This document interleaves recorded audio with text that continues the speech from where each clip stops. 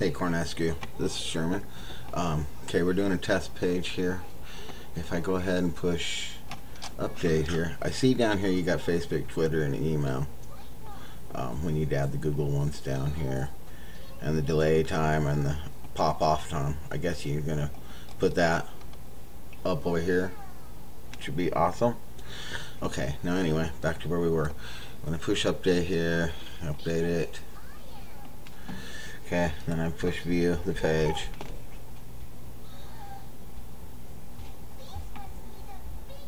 Okay, it pops up, right? This is an Aweber code, a form code. I put this in the HTML editor that you have for here.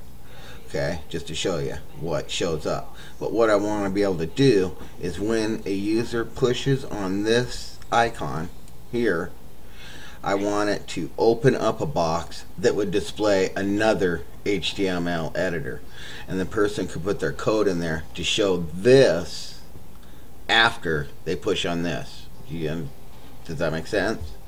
So this wouldn't be here. You would be showing something else here, but the owner of the plugin should have a way to enter this code that makes this display into here. So when they pop on this, they're going to get, when they click on this email one, they're going to get another box that pops up that looks like this that will allow them to put in their name and email.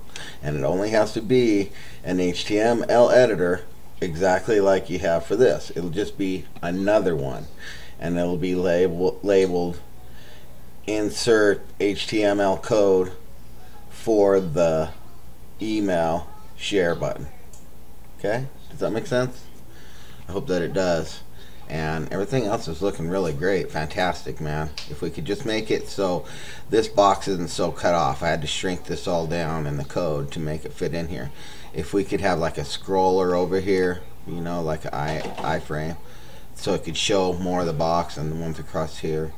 And it also seems to justify it to the left a lot. But other than that, man, looking great. I'm really anxious to get this thing tightened up and finished. Everything else I think is really good. Oh, okay, I wanted to show you one other thing here.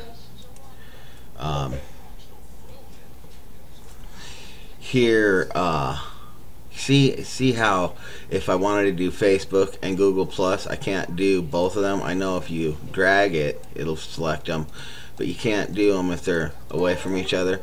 How about if we have them listed separately with a little checkbox by each one over here? Okay, and then maybe add another box anywhere, like right here, that has another little HTML editor.